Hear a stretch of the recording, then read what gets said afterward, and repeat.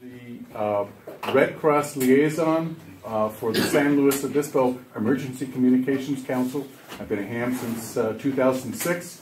Have a general class license, and anyway, I'm going to be talking today about generators. Now, so I'm going to quickly go through what I talked about back in 2014 here, and then we're going to go through the specifics. As you can see here, one of the questions is, are you planning to purchase a generator? I strongly recommend that you purchase an inverter generator. You can see they're small, they're lightweight, and most importantly, they're fuel efficient and quiet. Oh, what? Thank you. I don't need your help. But Okay. it's such a friendly message. Yeah, right in the middle of what you're trying to do. Like, notice me. Okay, so we have three significant factors. We have the California Air Resources Board, we have carbon monoxide, and a technology to avoid. Okay, so California Air Resources Board.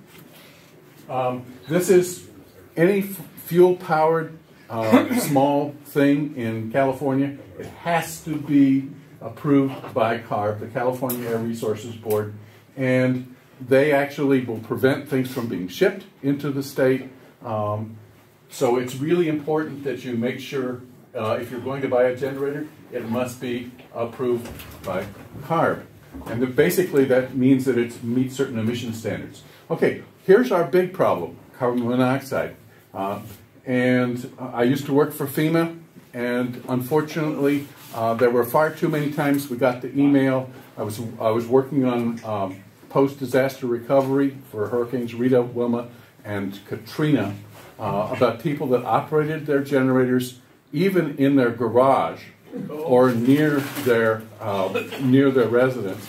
And unfortunately, we lost several people during those disasters because people were not aware of the dangers of carbon monoxide. So that's why I just wanted to make sure we covered this point. And then technology to avoid. Well, I just happened to bring it along because I think it is a useful in its right place. And that is, nowadays, you can get small inverters. This is a really small inverter. It operates on a Ryobi battery. These are very popular batteries. This is a 4 amp hour battery. I use this for powering. We have a booth at the farmers market in San Luis Obispo, and so I use this to power. We have some green lights. I brought holiday lights today because we're still sort of in holiday season. These are just normal line-operated lights, and as you can see, it works fine for this specific purpose. Now, what we want you to avoid is never hooking this up to your house wiring. And the reason why is because this output point right here actually is floating above real ground, and it's actually around, when you look at it on a peak-to-peak basis, close to 100, it's over 100 volts. So it could kill you, very simply. So, because that's the way this technology works, it is great if you're keeping it isolated from everything else, like the application here on the table. But again, please never hook this up to your house wiring if you're going to use an inverter, this kind of battery-operated inverter.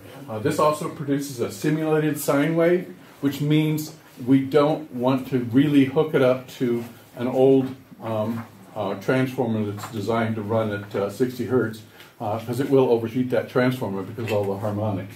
Okay, so why do we want to use propane? This, again, another really important concept. First of all, in a disaster, the first thing that's going to run out, if you can get it, is gasoline. And so propane, on the other hand, has incredible shelf stability, at least 10 years, probably a lot longer than that. And they're less likely to be exhausted during any kind of at least moderate scale disaster. A 20-pound cylinder like the one I have outside is equal to 5 gallons of gasoline. And of course, you should purchase at least 2 storage containers. Why? Anybody? Why do we want to have 2 storage containers? We want to be able to take one, we want to be able to continue to use one while we're getting the other one refilled. Question over here. Yeah. How are you going to get propane when there's no power? Well, The pumps don't work. some places actually do have generators. Well, Yeah, and and of course, a lot of the like where I worked at Calpine, we got our propane from the packer next door, and he just had a big pig up on stilts. There was no pump at all. You just hooked it up and filled well, it. yeah, but you still can't fill it full. Yeah, it would That's fill a it. cascade. It's pressurized. well, the pressurization. Lompoc does not have any Okay. backup sources of power in the city Wow. to get propane or gasoline. Well, Home Working Depot- with one station. Home Depot has a lot of pre-filled cylinders. Yeah, They'll go fast. But Yeah, how is it? they don't have no power, so they can't sell them to you. Yeah, they can. That thing They'll will manually. And Yes. a lot How of does the Home propane Depots have got compare to natural generators. gas? Because in my neighborhood, Okay, a lot so of 20K the question was how to compare propane to natural gas. Well, the natural gas that you get in your home is at really low pressure. Yeah. Its pressure is typically on the order of like inches of water. 6 to 15 pounds. Roughly 5 pounds. How much? No. Roughly 5 inches. 5 inches. Yeah, at your residence. At your residence after the regulator is 5 inches. Yeah, it's Right. It has 6 It's pounds. really Yeah, I've been told it's equal to about 5 pounds. okay, but let's have one speaker at a time, please. all right, thank you. The point that I want to make about natural gas is it's much lower pressure than propane. So the thing is, it's much less energy dense, and that is an important consideration for what we're going to be talking about at the very end here. So anyway, you can learn more about propane by going to propane101.com. It's a wonderful resource. And then here's some examples of propane power generators. This is on top of is the Mount Low repeater, and so it's got a big propane tank, and of course it can run all the equipment that's on top of Mount Low, which of course includes for first responders, and we also SLOIC has stuff co-located there. Okay, number 2. This is the Target store in San Luis Obispo, and you can see it's got. This was actually taken a few years ago. It's got some propane tanks, and then it's got a nice Generac industrial power. Why does Target on Los Osos Valley Road have to have this? Anybody? Why do they have to have it? Frozen food laundering. Nope, no, it's actually just for safety. The store doesn't have windows. So that means it's pretty much 100% chance that when you lose power, you're going to not have any lighting. Yeah. And that's definitely a big safety issue. But I think they also can harden. You know, I've actually done some IT work there. So they've got some pretty sophisticated electronics that can be backed up. But anyway, that's propane power generator number 3. Number 3 is at ECC9, which is where I call home as far as being a ham. This is the American Red Cross chapter for San Luis Obispo County.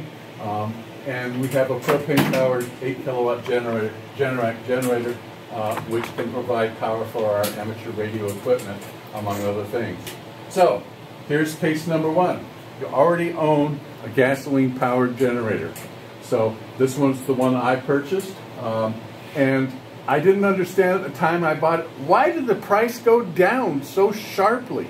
And the answer was revealed a few months later as inverter-type generators started to come onto the market and have some really great price points. So anyway, so I got this roughly 5-kilowatt generator for $400 from Costco. Wow. It is a good price. That was a good price at the time, but it's got some really big disadvantages. Yeah. Okay, so first of all, I had to buy the tri-fuel kit, so that added another $200. That really doesn't matter what generator you get this is about what you're looking at for U.S. carburation. They've become the market leader in supplying propane conversion systems. However, the other disadvantage, I've got to cut the frame to add in all the stuff that's necessary in the approach they have here. So I have to have a propane regulator, reduces the propane so it can actually be used, and then also there is a safety system, which is this device right here. And the idea is that this is actually looking for a vacuum, which of course means that the engine is running. If there's no vacuum, this stops the flow of propane. Yeah. And that's a very important safety feature. So again, you want to make sure that your kit has that safety device in it. And so propane supply, again, this is just a picture of my propane tank. The kind I have, as you'll see outside, has a fuel level indicator on it. These are available from Costco. And if you're going to buy more propane tanks, I have right now 5, make sure you get this. I mean, this is it's such a simple thing, but you know how much propane you got in your tank. And then, of course, a hose to connect to the regulator. So then, with that particular big generator, which again I brought out here and demonstrated, it's really noisy.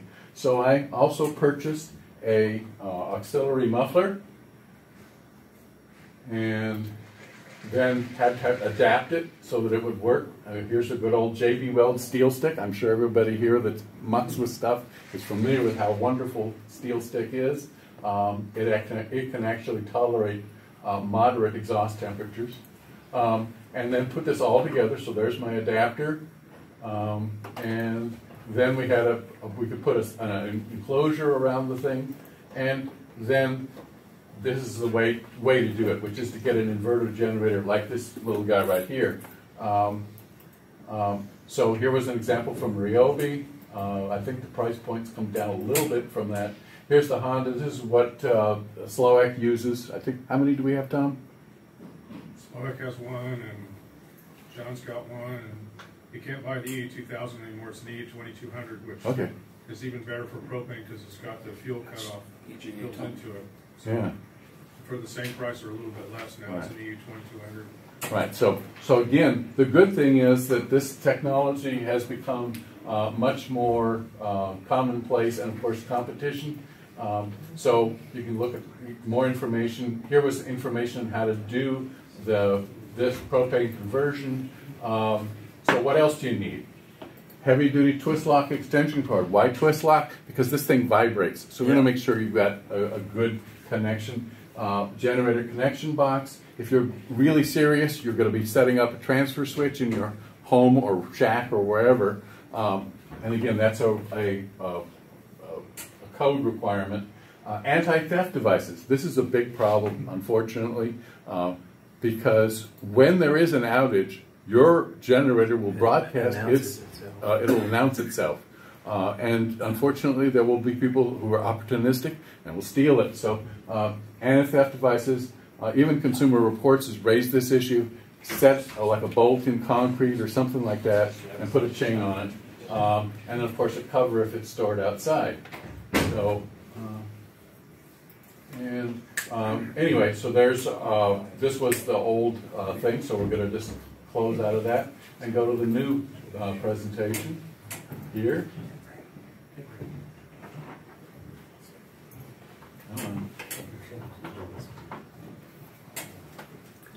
It opened it in the browser. It's faster. Oh, it's going into the browser. Yeah. Yeah. So we have to let it. Close the browser and right-click on it, open it in it. Okay. Got it. Got it. Come on.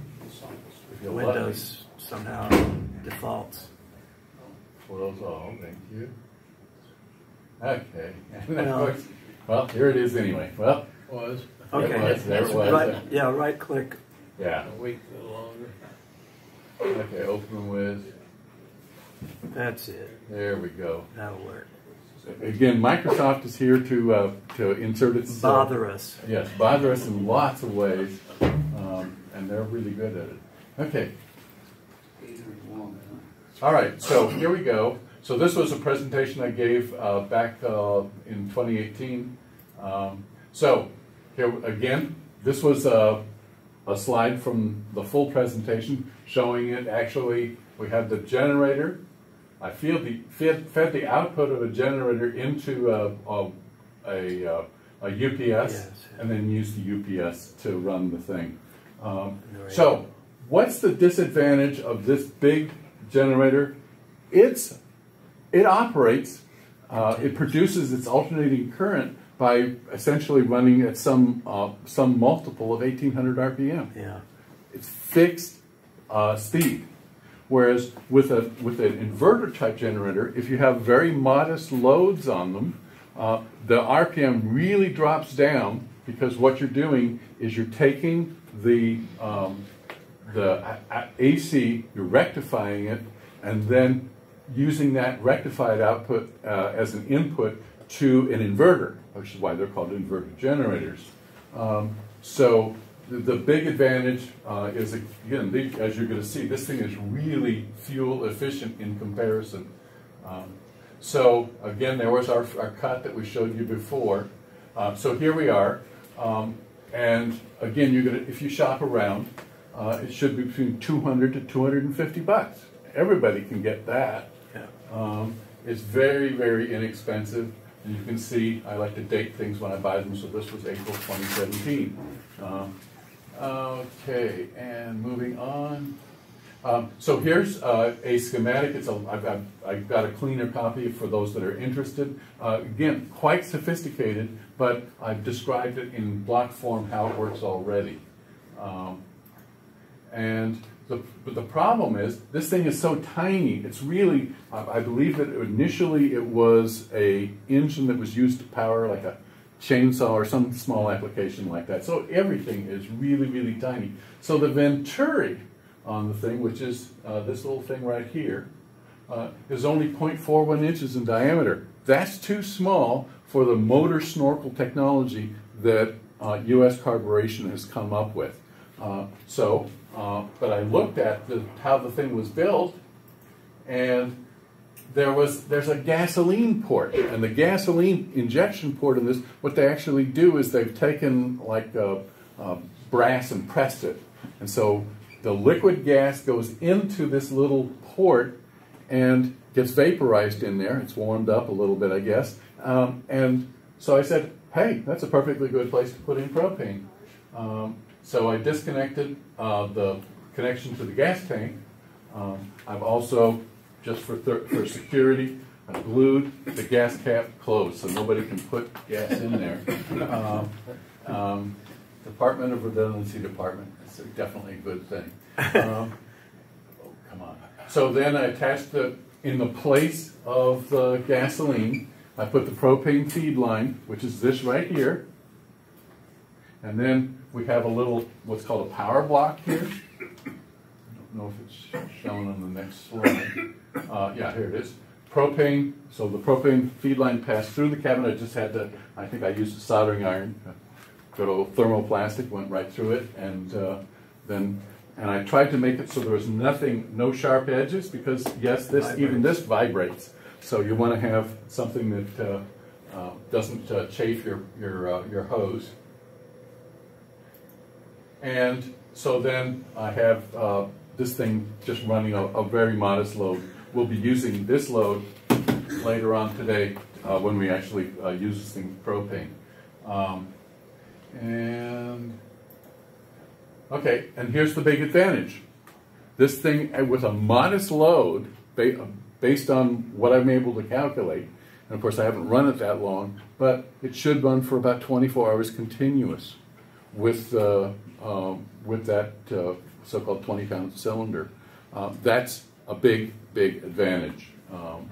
And of course, typically what you're going to do is use to charge up batteries, run off batteries at night so that your neighbors are happy, if you live like I do in a mobile home park, and then continue in the morning.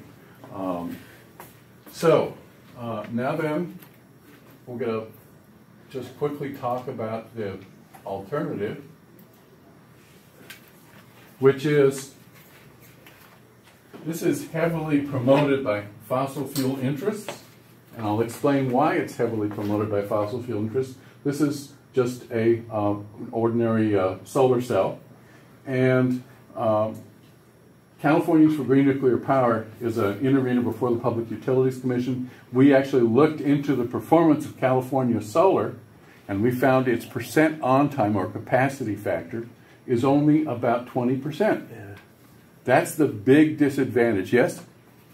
Since the 1st of January, it's a law now when you go to a new house that has solar panels on it. Right, and to me that's like putting tits on a bull. Yeah. But anyway, be that as it may, it is going to sell a lot of natural gas, which is really what it's all about. Right. Because you need to have something to compensate for the intermittency. Now, so what we'll be able to do with this thing is I can plug the solar cell. It's got a nice little thing where I can just, it's got power poles on the side of it.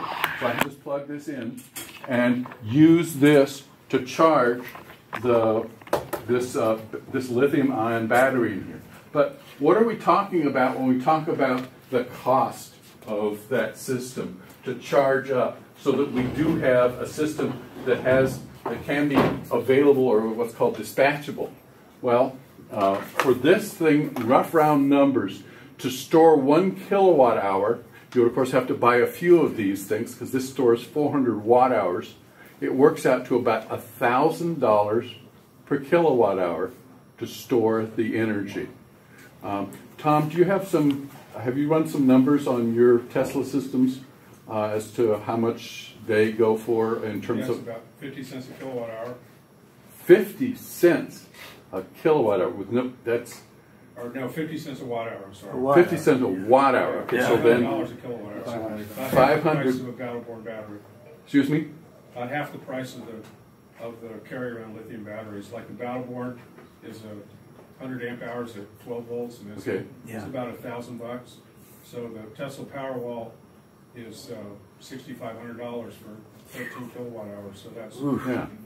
Yes. But again, you're talking, if you look at the amount of energy in that propane tank outside and compare it to the amount of energy inside the Tesla Powerwall, you can see that the power density is much higher for the case of the propane. But of course with the downside of having emissions.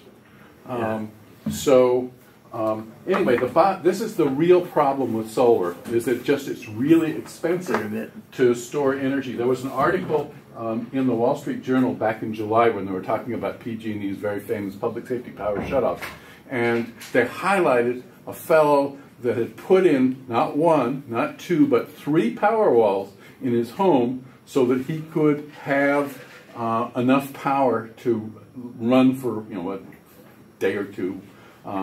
And the total cost of his system was $58,000. God. So that's the real important issue about integrating solar if we want to do it the right way.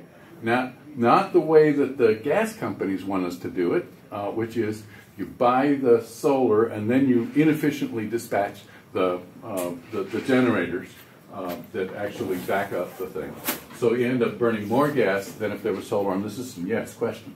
A little off the subject possibly.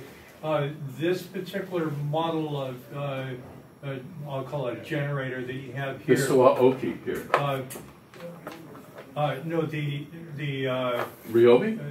yeah. The Ryobi. This guy here. This is No, the inverter. The inverter. Sportsman. The Yeah. Sportsman. Okay. Do they make that in a larger size? They now have a thing where you can parallel 2 units together. So Okay. essentially you can get 2 kilowatts. Yes? John, there's an outfit in Ontario, California, Okay. that puts out Duramax generators. Okay, Duramax, all right.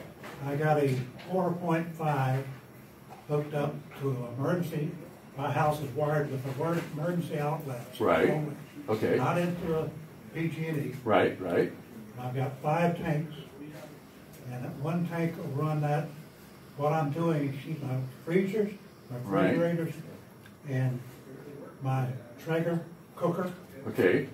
powered up, and I do like we do in Europe, you go to bed when the lights go off in the sun. Right. I So, don't need lights at night, I don't need television, I got radio with, gets all the emergency frequencies. Right. Hand crank, okay. I don't need all that stuff. Well- And it's Well, $390 for the generator. wow, that's a very impressive. Now, but is that an inverter generator? Huh? Is that an Standard. inverter generator? It's a regular generator running on propane or Right. gas. Okay, so so again, our issue is, it becomes more acute for applications like I have, where I'm cheek to jowl with everybody else in the mobile home park. The noise is really an issue. Now, your solution is to basically turn it off at night, or, right? I only run mine 8 hours in the daytime. There we go. And you basically cool off all your freezer and everything, and you leave it closed. So that is a solution. But the thing to also appreciate is with this modern technology, I mean, the amount of power that's required to put out fantastic amounts of light has really gone way down with LED technology. So you don't need to do the everybody stops doing what they're doing if you have some good LED lighting. So yes. You said you live in a mobile park, so how does that? What's the implications with propane tanks in your park? They allow you to have a barbecue. Yeah, that's what I'm saying. Like, I'm thinking the application is great for what you're using it for, but like for instance, in my neighborhood with cul-de-sacs in a regular house, Right. They're going to 20 kW generators and they're all going to natural gas. Right. Now, if somebody came here and said, hey, you know what, propane works better, and they want to put some large propane tanks in Now, your they're backyard. probably going to have to get they may have to work with the HOA or. Yeah. Well, HO or county code. Oh, yeah. There are issues about large quantities of propane. So, as you can tell, I'm being kind of subtle here today, wearing this green shirt, Friends of Diablo Canyon. I brought along a few copies of an op-ed that, or it's a version of an op-ed that's been submitted to the San Luis Obispo Tribune. I think I've got just about enough copies for everyone. I got 25 copies here. The real problem for California, and it's, why are we all here? Well, we're here because we think it's important to be prepared and to offer the service to the community of our amateur radio. Now, why is that important? Well, if you're not really thinking too much, you say, well, hey, if there's a big disaster, I'll just reach for my cell phone. And the problem, of course, again, is the correct answer. If you look at the Nisqually earthquake, which took place, Nisqually is near Olympia, Washington. I think it was 2001. It was the epicenter was not in a totally developed area, but it caused damage, in the area around Nisqually. The phone network, that's wired and wireless, saturated.